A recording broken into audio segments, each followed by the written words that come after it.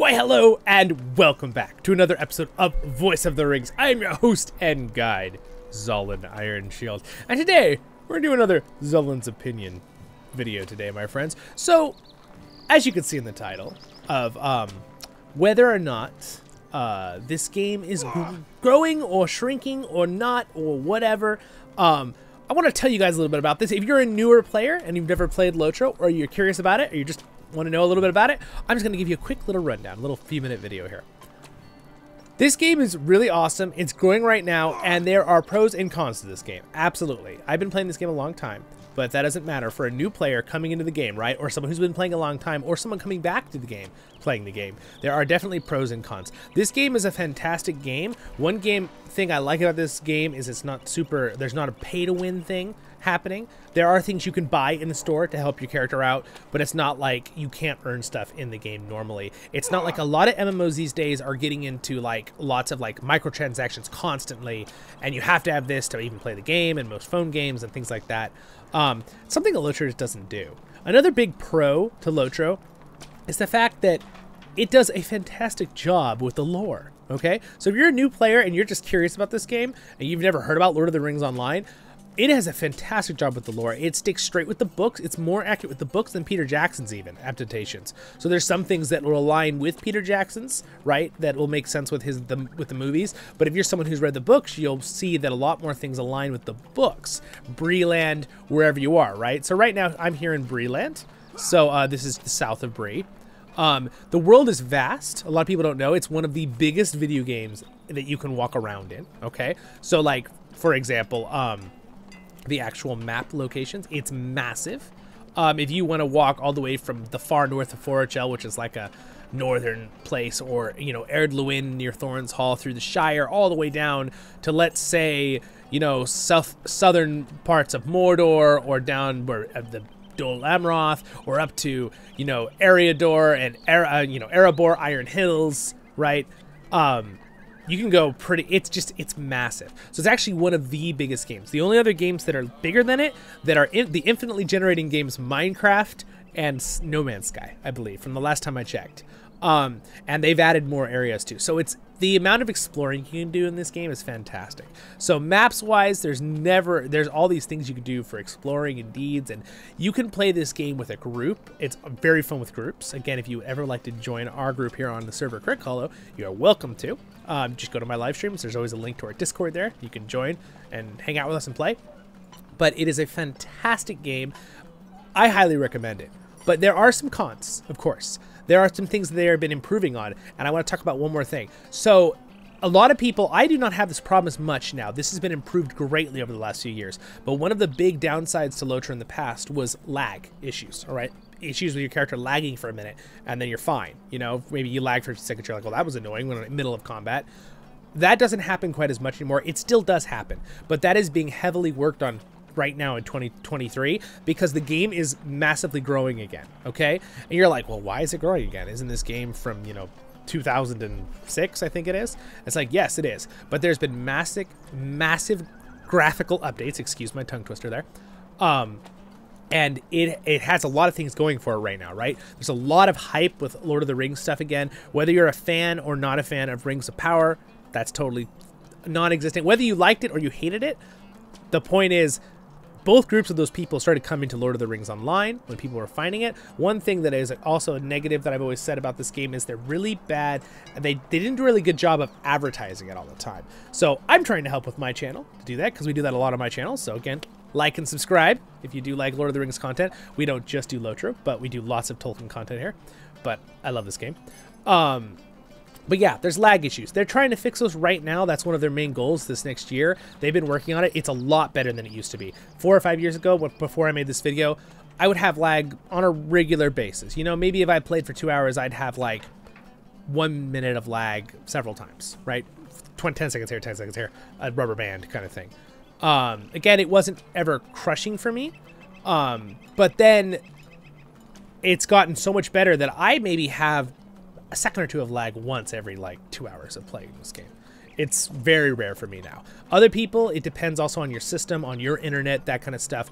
But also the engine, they're trying to update things and upgrade things because the engine is older, obviously, like every other MMO, like World of Warcraft 2 is an older engine and all that kind of stuff, right? Again, all great games, all great MMOs. But another thing, why is the Lord of the Rings Online growing?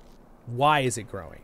Well, I think there's a couple reasons. One, again, it's a lot of love for Tolkien content coming out again, right? A lot of stuff. War of the Rohirrim is going to be coming out from New Line Cinema again. There might be other things made, other adaptations, whether good or bad, we'll see. But it's bringing people to the genre of the books and therefore to video games, because Lord of the Rings Online is probably one of the best renditions of Middle-earth, right, on a video game format. There's other great games, right? Battle for Middle-earth, Shadows of Mordor, all these great games which you play on the channel. But this is the one that's you're in Middle-earth, right? But another big one is kind of the issue a lot of the World of Warcraft has been having, right, with its crash in players lately. I don't dislike World of Warcraft, nothing against World of Warcraft. I'm just saying that is a thing that's been happening, and what's happening is it's a lot of them. I've been getting comments on my channel. We're getting a spike of almost immigrants, basically, from World of Warcraft to other MMOs. So big MMOs that are similar-ish to World of Warcraft and have that same zesty feel, but new and maybe a little different, right? Which, because they are all different. Final Fantasy, that's a huge one that's growing right now. Guild Wars 2, another huge one that's growing right now. And Lord of the Rings Online is a massive increase. In fact, so much so that they're hiring, I know for a fact, I just saw in the last 2 months, they are hiring new staff and they're upgrading their team and they're doing more and more planned. And you can go watch my update videos. I have a playlist all about updates for this. So again, this is my Zollin's opinion on what's going on in the world with Lotro and Lord of the Rings. But I have an update playlist that I just talked about how they're updating things, and they have a whole plan set out for 2023 when I'm making this video. So I'm very excited. There's crafting updates, there's visual graphic updates, there's lag issue updates, they've got all sorts of fun stuff coming down the line to make this game just primo, right? Again, I've always loved it. I've always thought it was a primo game, but the quality of life things are being fixed. So again, if you're someone who's like really loves Tolkien or just really likes a good MMO fantasy, right? You don't even know about Lord of the Rings. You just saw this video. You might want to check this you might want to check this game out. Okay? Again, another pro to Lord of the Rings Online is its free-to-play system, okay? Its free-to-play system is easily been one of the best, okay? So other MMOs have always competed with Lotro. But the thing is, a lot of people don't know they were competing because Lotro didn't really advertise that much, right? So it's always had a solid fan base of Tolkien fans that know about it. So it's always been consistently here. It's never really had, it had 1 or 2 lulls in the last like 10 years, but it's never had like just crash where the game looks like it's going to end. It's never quite had that. It's always had a solid player base, Lord of the Rings Online. So again, one of my goals here on my channel is I've been telling I would like to introduce it to other people, to get other people to come in and try it, even if you're not a Lord of the Rings fan or you don't really know about this MMO. Check it out. It's really fun. It's really cool. You can be a dwarf. You could be a hobbit. You can be an elf. You can be a human. All right? It's super fun. You can also be a Bjorning, right? You want to transform into a bear. You can do that too. It's just so much fun. But again, their free-to-play system has always been great, but they just revamped it this last year to make it even better. So when they started their free-to-play system, it was like a real free-to-play system, right? You still had a little bit of occasional wall originally, 10 years ago when they started it. They are one of the first MMOs to go from subscription, which they still are subscription-based MMO, mind you. But they went into there's a free-to-play system where you can play free-to-play for a lot of it and earn points in the store to get new expansions, to get new areas, and that kind of thing. Again, I highly still recommend. I have a video all on their system, but the revamped system. Now the revamped system is you can play all the way up to level 95, and the max level at the time of this video is 140. So pretty much over half the game, and you can play that all free. And there's no weird paywalls anymore, as in, like, you don't have, like, a limited amount of money you can have in your wallet. There's not a limited amount of space you can have in items. You have everything like a normal player. The big part of being a VIP is you get a few extra accesses and perks, pretty much. And also you get the newest 3 expansions in the last, 2 years. And the only thing you'd have to get for the game once you download it, if you want to, will be the newest expansion. The newest one, which usually range from, if they're a small expansion, they're $20, and for the normal version, and for a big expansion, I think it's 40, right? So, but again, you don't even need to worry about the expansions until you've played 500 hours of the game, free to play, to see you like it. By then, if you played that much, you're probably going to want to spend a few dollars to get the end game content, right? And get the final expansion. Again, fantastic game. So free-to-play system is fantastic. It's really good. I don't find it super transaction. The transactions, excuse me, that's the right word. The transactions, like the microtransactions, they do have the Lotro store, which you can open up right down here, and it brings up a little box if you are in the Steam client. I believe I use the regular one. If you're in the Steam one, it'll pop it up on a separate browser. But I just use the regular one straight from Lotro. I download, not through Steam. But again, it's nothing like, they're all quality of life things, or like cosmetic, or like things that, like, you know, you can get. There are people like, can you get a level boost? Yes, you can buy a level boost. But again, they never do a level boost up to the max new level. It's usually they introduce a special level boost only to, I believe it's 100, and that's for people, basically to help people just get into the game real quick, right? To just bump them into the game. So now, but again, it's not something that really like causes anyone. Everyone just levels up like normal in this game. Another big pro to this game, all right, is again, so it is a subscription-based game still, but has a fantastic real free-to-play system compared to, no, not ragging on World of Warcraft, but World of Warcraft, you hit level 20, you can't log into your account anymore until you pay for a subscription. That's ridiculous. So again, that was kind of, remember I was telling you, they kind of sharpened each other. From a lot of people don't know that WoW and Lotro were kind of a little bit in competition, which is funny because Lotro is such a small, like, it's small in population compared to WoW, right? WoW's one of the biggest MMOs ever. But still, it had enough people that they were noticing things. So Lotro would introduce something, then WoW would, and then Lotro would introduce something that WoW introduced, and it was like this little competition thing. And there were several MMOs at that time doing that. Again, that was the Jedi's the Old Republic. Star Wars: The Old Republic came out after the Galaxy MMO died, or turned off. So again, Lotro is one of those MMOs that's been steady the whole time. A lot of MMOs have come up and died in the time that Lotro, WoW, you know, Guild Wars 2, Final Fantasy, these things have been around for a while now, right? They're all getting a little older, but they're still great games. Again, this is me saying, though, that Lotro is a great game. I like all those other games. Again, I'm a very positive. I play those other games too. They're very fun. But again, my go-to MMO is Lotro. I like how it plays. The music is fantastic. We interviewed the composer of the music of this on this channel, on my interview playlist channel, if you want to check it out. But it is fantastic. It just immerses you in Middle Earth. Like, as good as Peter Jackson's movies, if not better, right? Great storytelling. Again, I have a whole playlist where I do voiceovers reading through the stories to help add to it. That would be a con, I think. They do have voiced characters that are good in some spots, fantastic, but other times, you know, you get the one voice for one line and then there's a paragraph to read for the story. So what I've been doing is I do voices, Voice of the Rings here, for those characters, whoever they are. So that's a little side note there. But again, fantastic game. Thank you for listening to this little spiel. Hopefully it was enlightening to you a little bit. If it was, don't forget to like and subscribe. And yeah, I really think this is a great game. I think that it's going to keep improving.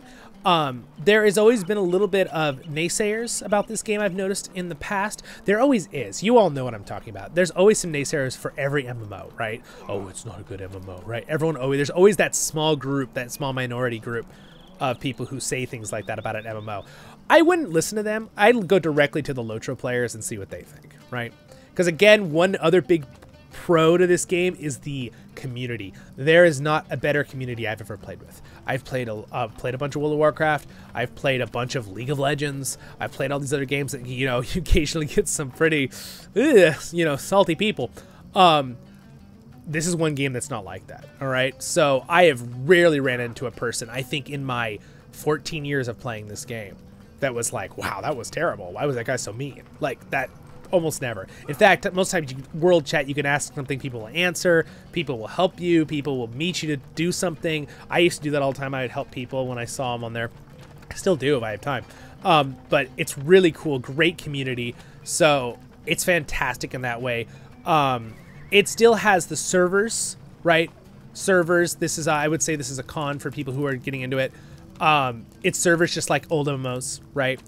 They don't really have any cross-server thing yet. So if you want to play with us, CrickHollow server. But in the future, I'm hoping that they will update that. I have a feeling they might when they have the manpower and the game keeps growing right now. They might update it where you can do cross-server things with instances and stuff. Again, they've got a major focus on the one thing. Again, the biggest one I was telling you was that the lag issue, right? Again, I have seen a massive improvement in the last 3 years. I have almost never have lag anymore. I used to have lag a lot. Almost never now. But I still have friends who say they have lag. So it might be where they are compared to the server, that kind of thing too. But again, overall though, it's a beautiful game. I have whole videos on the UI. Some people complain that the UI looks a little old. I don't think so. I think it looks clean and nice. I've always liked it. In fact, I like it a lot better than other games I've played more recently. Like, again, this is not an attack, but Guild Wars 2, I don't like its UI at all compared to Lotro. It feels messy and all over the place. Even though they do have it small, it's just kind of like the weird areas. I don't know. I like the clean look better. But I'm sure there's mods you can cover that up well. Again, Guild Wars 2 is a great game. I like that game. It's fun. I play with my friends sometimes. But and very different. Very different. This is a tab targeting game, right? Lord of the Rings Online. Visually, graphics, the light effects, the water effects, your character, everything. I think the graphics are gorgeous and for this age of this game, right? And I think it's a beautiful art style. A lot of people are really into having the newest graphics, right? You want your graphics to look as real as possible. And then they compare it and say, oh, that game looks old. I don't think that's the right way to think about games like this, right? This is a fantasy game. It's an art style, right? Just like you'd see any other game that's not designed. Let's say, for example, League of Legends, right? Or Valorant, right? Like their new shooter game. That's not really a real. It looks realistic to an extent, but it's like cartoonized, right? Like how they look and how the buildings look, and it's almost like fantasy, right? Again, same thing, right? Again, I'd even argue that for World of Warcraft, right? Yeah, of course things look outdated, textures look outdated. One thing in Lotro is they've been updating a lot of textures. So a lot of things look way more gorgeous. They've been adding plants, textures, updating things to make it, because our systems can take in our computers, right? Years later. So they've been updating that stuff. But I think it's a gorgeous art style. I think that's the wrong way to look at it. Lotro is trying to give you a beautiful art style and enjoy the world with a tiny bit of that feeling of still realistic tied to reality. Where like Elden Ring, for example, right? We all know it's trying to look like the real world in fantasy, right? They're trying to make things look like it does in real life, right? As best they can with an Unreal Engine 5, which is cool. That's awesome. But like, that's not really what I'm going for. And of course, it would be fun to try a new Lord of the Rings thing with that. I mean, Shadows of Mordor has great graphics like that. They're kind of fun. They're still an art style, but they look more realism, right? But again, graphics-wise, I think these graphics are gorgeous in this game. You can look at my tour playlists. They're pretty fun. Again, it's all that style. What do you like, right? It's not going to be for everyone. I totally get that, right? Every game is not going to be for everyone. But I would say try it out. Give it a chance. The community's great. There's Arkenstone is a great server. CrickHollow is a server we're on. It's a great server. There's like 5 that are really big ones. If you're in North America, there is a Europe server. It's a great game. You guys should check it out. So anyway, I think I've talked enough on this subject. If you want a follow-up video or any detail on any of these certain subjects, please leave a comment. I would be happy to elaborate more, but I don't want to make this video longer than this. And thank you, my wonderful Patreons for their support, and Skumley for being a Royal Guard. I appreciate that. Subscribe button's there, guys, if I did earn it and you want to come hang out with us. Again, go to one of my live streams. My newest live stream will have a link for Discord if you want to join us and play with us here. And you got to make a character on CrickHollow. And his server is definitely not going down, guys. Not server, game. It is going up. It is on an up beat right now, and the game is not going anywhere. A lot of people like to make the comment, this game is dying, and I'll end with this. It is not dying. It is definitely the opposite. So it is definitely growing compared to the last few years I've been playing this game. There's a lot of new people joining and stuff, and for good reason. It's a great game. So, and you know what else is a pro? The devs actually care about the people. They really do. As much as they have a small team and they're trying to grow it right now and hire more people because the game's getting bigger again, they really do care about their players. And that's a huge one. As we all know from video games, we really get sad when a company stops caring about their players and starts doing microtransactions and starts doing all this stuff to your game, right? We all know it. We've all seen it. We've seen it even games that are still good games, but it's happening, right? Like, there's lots of things, right? Again, I think there might be why certain things are happening in other games, but we're going to end on a positive note. This is a great game, Lotro. You should check it out. And you all have a wonderful, wonderful day in Middle-earth. Again, subscribe button's there. Baruch Kazar Kuzar Amen. You stay happy, my friends. And if you just found the channel, welcome to Voice of the Rings. See ya. Stay happy.